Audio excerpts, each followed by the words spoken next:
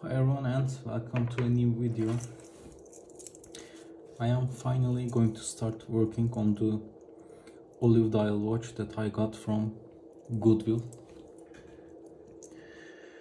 The reason I decided to start working on this watch is because another olive dial entered the market, and before I decide whether to go for that watch or not, I'm going to see how this dial actually is and how this dial compares to the other olive dials I have. Now the first challenge is always removing the bracelet. I apply pressure from the front of the watch always when removing pins. This way, when it scratches under the lock. I personally don't care whether this part is scratched, because one way or another it gets scratched, because end links also scratched, so I don't care whether the underside of the case is scratched. So basically, by applying pressure here, I make sure that pin only scratches the bottom side of the case if it scratches. Usually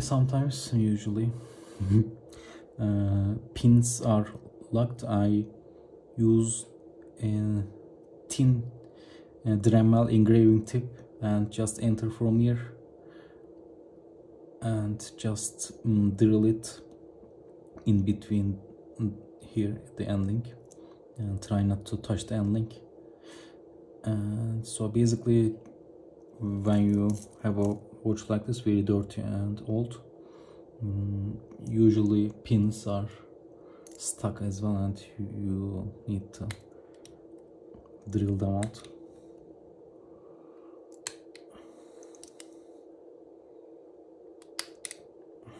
This is in it a bit stuck, but not fully stuck. Maybe it can release.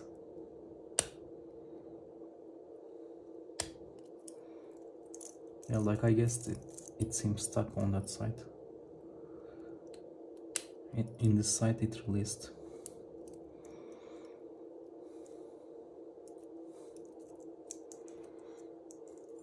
I'm going to try from here, but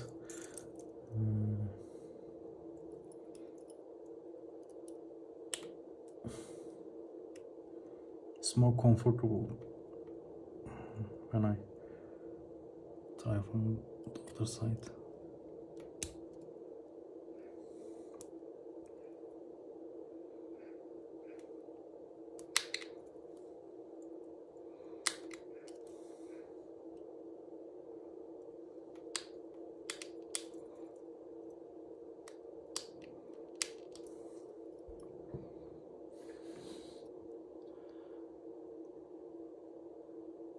It's stuck, but not fully stuck. So I have hope that it might release. I use Dremel because I don't use any chemicals. Because, for example, look at this crown. It's definitely not waterproof, and this crystal is also not waterproof. So worst thing that can happen is maybe the end link gets a bit scratched and engraved from the underside.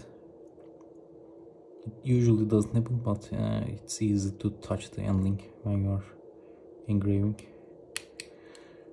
drilling into the pin. I've seen a tool that almost cuts the spring bar with almost laser precision. Some watches come like that. They cut it almost perfectly and include the pin with the watch as well. I really wonder what kind of a tool can enter such a narrow area and make a perfect cut like that, but I've seen evidence that such a tool exists.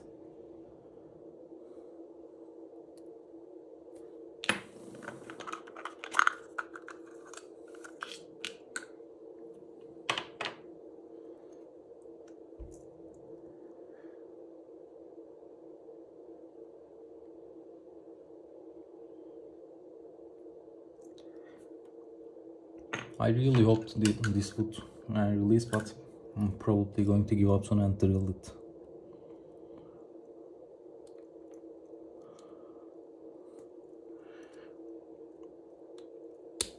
Moving the thick side a bit is a good idea sometimes.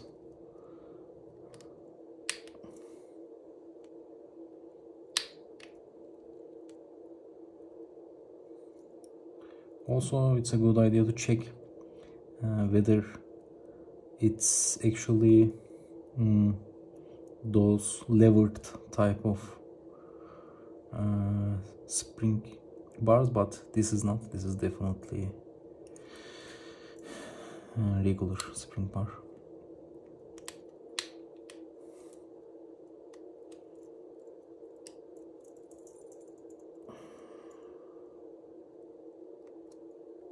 I'm going to try a screwdriver as well.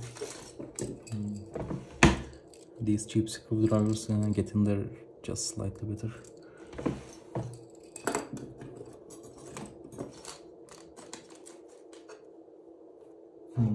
I actually broke my screwdriver, so I guess I must use the engraver. I really wanted to avoid it, but there's no way around it.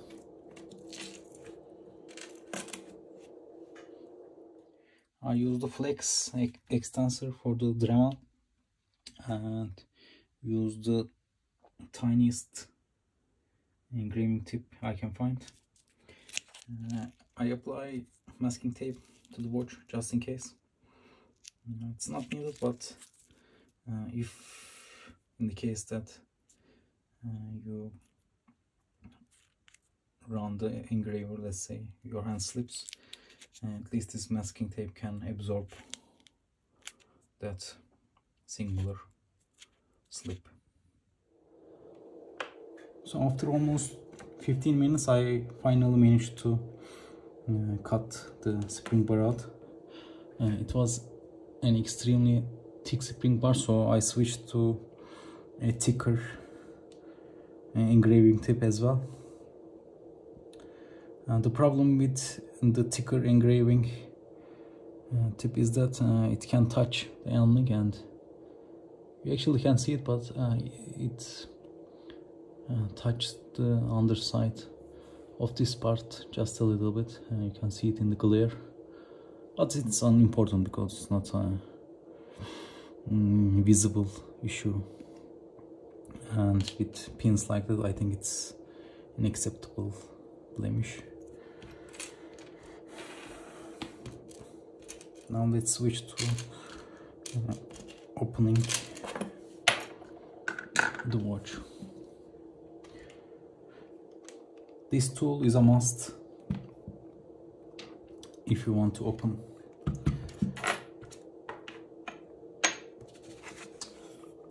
screw case backs. It's definitely a must purchase. I don't think there is any other way to open a case back. And before buying this tool, just as the spring bar was stuck, I had some stuck case backs as well. Likely this one is stuck too. I never opened those watches at all. I haven't opened maybe 60% of the watches I have in my collection. I think this is in place.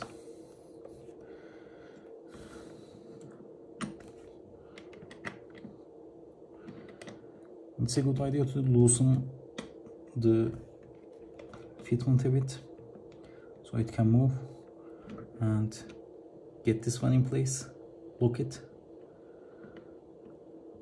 and then lock this part again.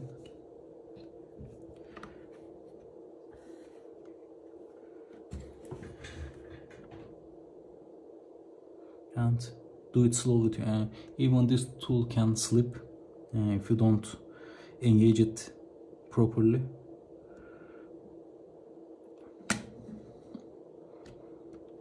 I shouldn't have done that lift as well, but It didn't do any damage.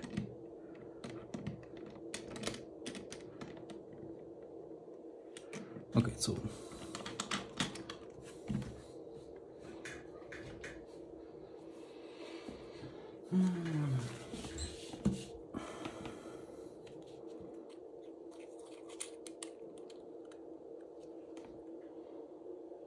correct caseback.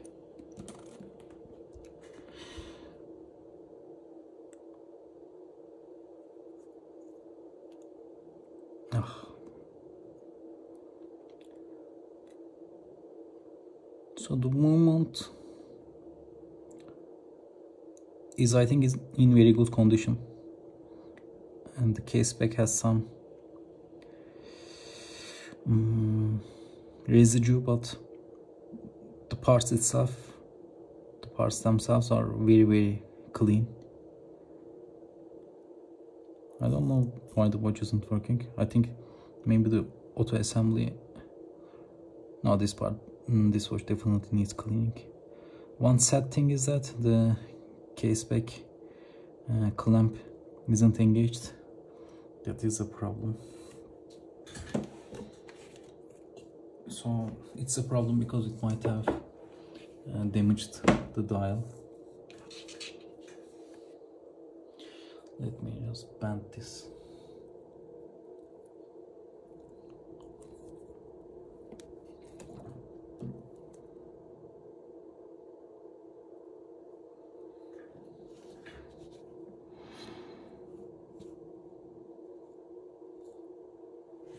I'm going to remove the crown now. Apply some pressure.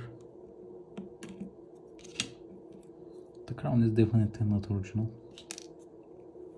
And I'm still applying pressure because if I release pressure, and this clamp is going to push the dial upwards, and it's going to potentially damage the dial.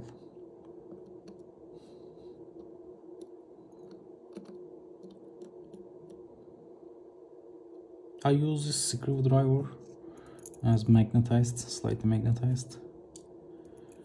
I find it practical.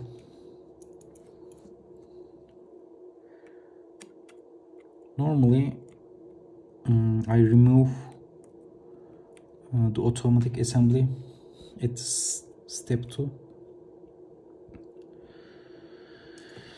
but I don't intend to service this watch right away. I'm just going to clean it and maybe blow it a bit with this, and clean the case, install a new crystal. Actually, not a new crystal, but a hand-me-down crystal. And basically just I want to see at this point what the dial state is. I use a small pillow like this and release the dial onto it.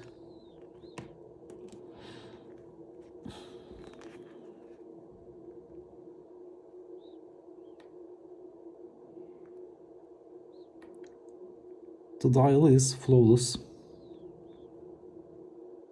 It's perfect. Even the loom pips are all there. So I'm very lucky on that regard. And the Goodwill watches are usually in this condition. They are in top condition, but they look very bad. And this is just a perfect spider dial in my opinion. It definitely needs cleaning, but I'm not going to clean it right now.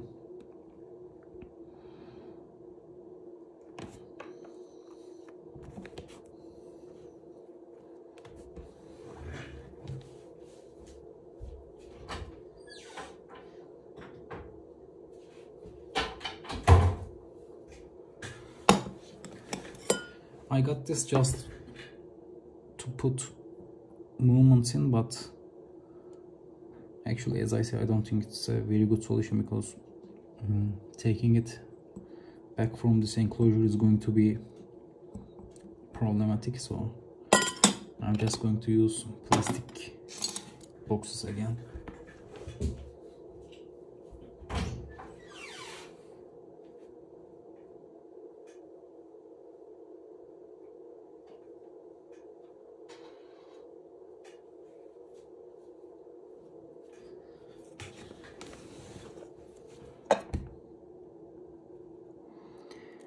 Problem with these plastic containers is that they are a bit dangerous to carry around.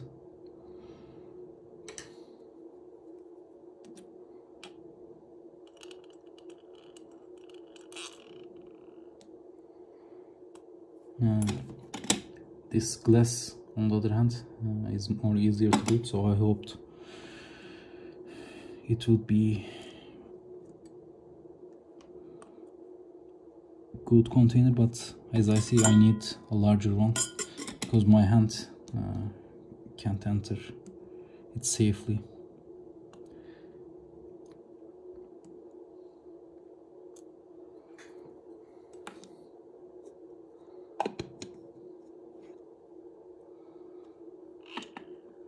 The dial is safe. Now let's move on to crystal removal.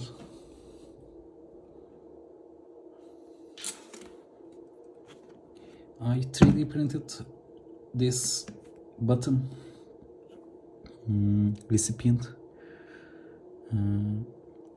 Basically it protects, it goes around the bezel and it creates a safe pressure system. Instead of pressing onto the bezel, it presses onto the case. That's the point of that part. And to remove crystals, I use a 28mm die. It presses directly onto the armor ring and pushes it out easily.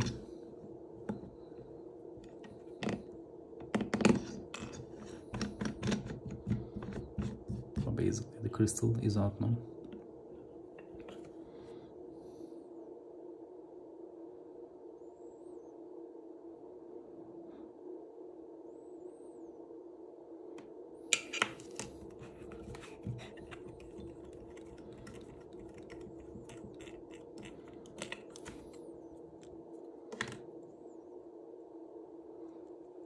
I'm curious about the crystal ring state, but they are usually very hard to remove when they are out of the watch. But luckily this one isn't. So basically it's extremely oxidized, but it's very lucky that the dial didn't absorb any moisture. The crystal is cracked and it absorbed water from that spot.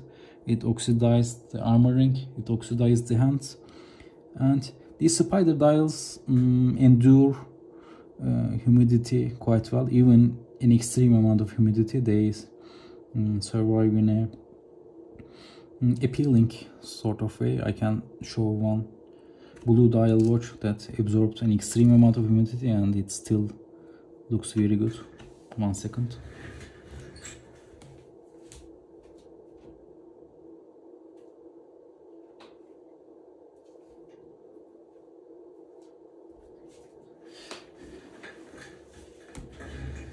So basically this watch absorbed quite a bit, and you can see on the edges,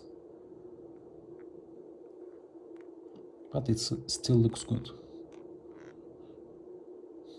The nature of these dials and the cracks and the imperfections, etc., I guess makes them compatible with disastrous situations.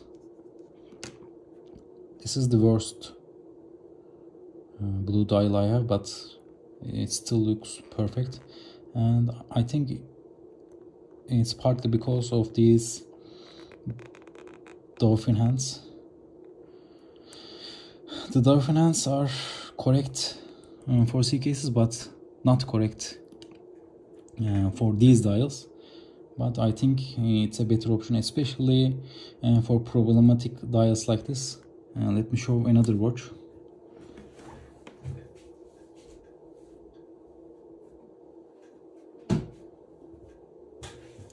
Now this dial is in better condition. However, it definitely looks worse than this watch. And that is, I believe, because dove finance take most of the attention on this watch. They are just perfect. And these button ends are just passable. When the dial is perfect, it's unimportant. They don't get attention. But when the dial has issues like this, and this one has stains, probably cleanable, but I haven't tried it. I don't use aggressive cleaning methods. I only use water very gently, extremely gently. And this one probably requires a more aggressive cleaning method. Just water gently, didn't do much for this. So correct hands looks bad, wrong hands correct to other C cases looks great. My opinion is that when a dial is stained like this, it's actually a better idea to go with incorrect hands and go for a better look. So I'm thinking of for dials like this just using dove finance. Luckily I found quite a bit of dove finance. I have, I think, 6 or 7 extra pairs, and I'm thinking of using it on this watch. But the olive dial we just disassembled. I think it looks good. It can definitely handle its own original hands. And the next step is cleaning.